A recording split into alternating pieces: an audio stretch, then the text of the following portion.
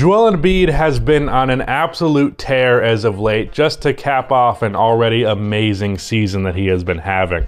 While the Philadelphia 76ers have been up and down and now up again, the constant that has existed for them throughout the entirety of this season has been Joel Embiid's utter dominance. Over the last 4 games, Joel Embiid has had 50 points, 40 points, 38 points, and 42 points. His dominance this year has managed to actually somehow go under the radar, and because of this stretch that he has been having recently, he's actually starting to get the proper attention that he deserves and the MVP hype that he deserves. But that's not really what this video is about, even though I do intend on talking about Embiid and specifically the changes that he's made to his game that has made him be so much better this year. But I also want to talk about how him being as good as he is right now should affect the decision making of the Sixers front office, particularly as it pertains to Ben Simmons. So this is kind of a Ben Simmons video, but it's also a Joel Embiid video. I realize that we are all universally exhausted of Ben Simmons as a topic, but this is a conversation that is worth having, not because of Ben himself, but because of the season that Embiid is having. How good Embiid has been playing has made Daryl Morey's approach to moving on from Ben Simmons particularly frustrating, and I wanted to talk about that and again about just how good Embiid has been. So basically, let's just talk about the Sixers. Roll the intro.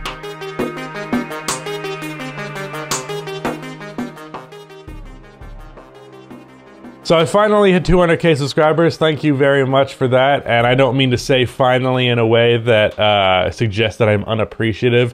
It's just that this last 1,000 has literally taken longer to get than it's taken me to gain 1,000 subs and maybe the entirety of my channel since hitting 100k. So it's just been a little frustrating how long that has taken, but we're finally here. And now my goal for the end of this year is to hit 300,000 subscribers. So if you are new here, please subscribe to the channel. Also drop a like. Only takes 1 second and it makes a massive difference. Real quick, I do want to say in this intro that there is one scenario that has been floated around as of late on NBA Twitter, and the moves of the Sixers seems to suggest that there is some validity to these claims. And if these things are true, then it does kind of discount the point of this video. What I am talking about is that James Harden rumor you may have been seeing. I talked about it over on my second channel in the video I uploaded before this one over there. And if Ben for Harden is a genuinely real possibility, then basically ignore the take in this video. As I mentioned, I talked about the Harden stuff over on my second channel, so if you want to see my thoughts on that more in depth, then go check that out over there.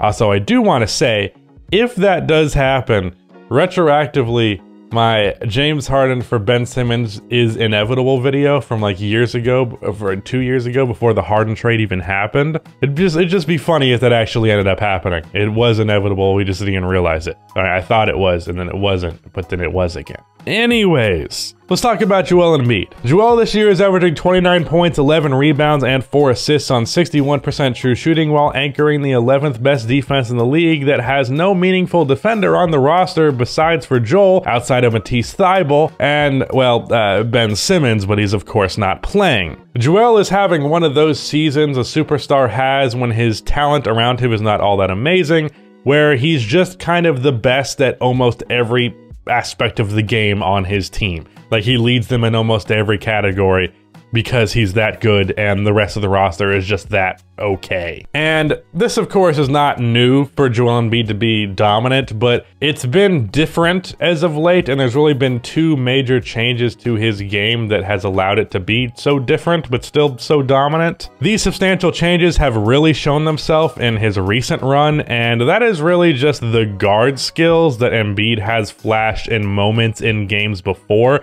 something that he would do every once in a while. That's really been a prominent part of his game this year. Taking the ball up the floor, pull-ups off of the dribble, he's just making quicker, more skillful moves that push him outside of the confines of his traditional mold as a traditional center. And I think this has kind of come in the lack of Ben Simmons on the roster, like it's just made Embiid have to do a little bit more, and where that also extends in the playmaking department. And it's kind of a positive of Ben being gone, not in the playmaking in general, because the playmaking for the team would just simply be better if Ben Simmons was there versus not. But this has basically forced Joel Embiid to be a more concise decision maker, and for the Sixers to rely upon him to be a playmaker more than they ever have before. Joel Embiid has shown flashes of being a very capable passer before, but it's never really been something that the Sixers actively tried to utilize. It's more and more as the season goes along, becoming something that they're trying to utilize, and I feel like there's another step for it to go before Embiid's like a 6 assist per game guy.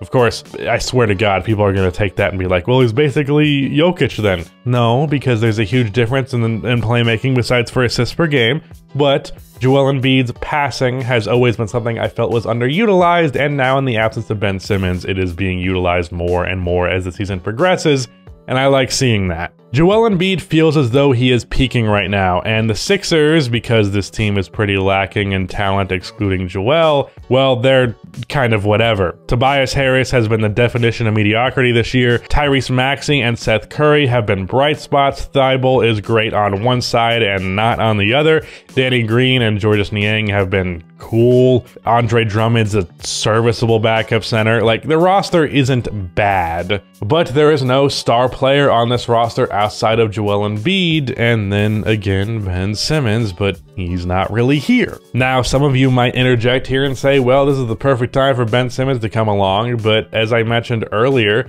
part of the reason Joel Embiid has been who he's been this year, and part of the reason the Sixers have been how they have been, has been an absence of Ben Simmons, for better or for worse. The positive changes that this team has made are kind of going to get thrown out of the window if Ben Simmons returns.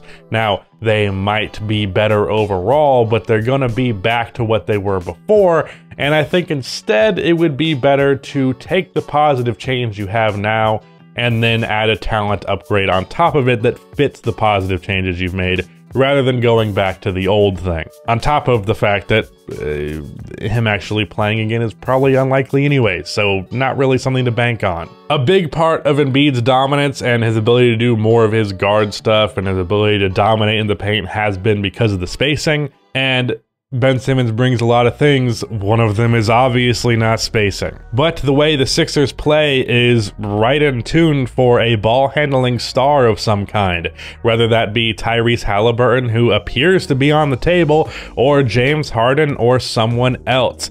And with how Embiid is playing this year, as far as I'm concerned, there is no excuse to not make a Ben trade to get the roster to the point where they can genuinely contend. One star player, while maintaining your depth around Joel Embiid, is enough to compete for a championship, and Ben Simmons is valuable enough to trade for said star caliber player. Tyrese Halliburton, since he's been getting the opportunity, has been like a 20-10 guard on great efficiency. I believe that's what he is. I believe he can maintain that, and I believe he would do that fine in Philadelphia.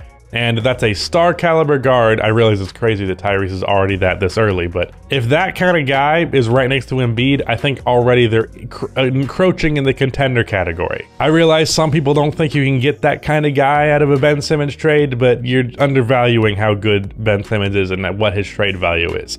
I realize we've talked about Ben Simmons' trade value for so fucking long that no one has any idea what it is, but some people have brought it down to the point where it's like Kelly Olynyk and Jeremy Grant. No. So trade Ben Simmons for a star caliber guard at the deadline. That's something that appears to be on the table. At the very least, fill out the team with more role players, like something to juice this roster. It's, to me, inexcusable to not do that unless that James Harden idea is truly on the table.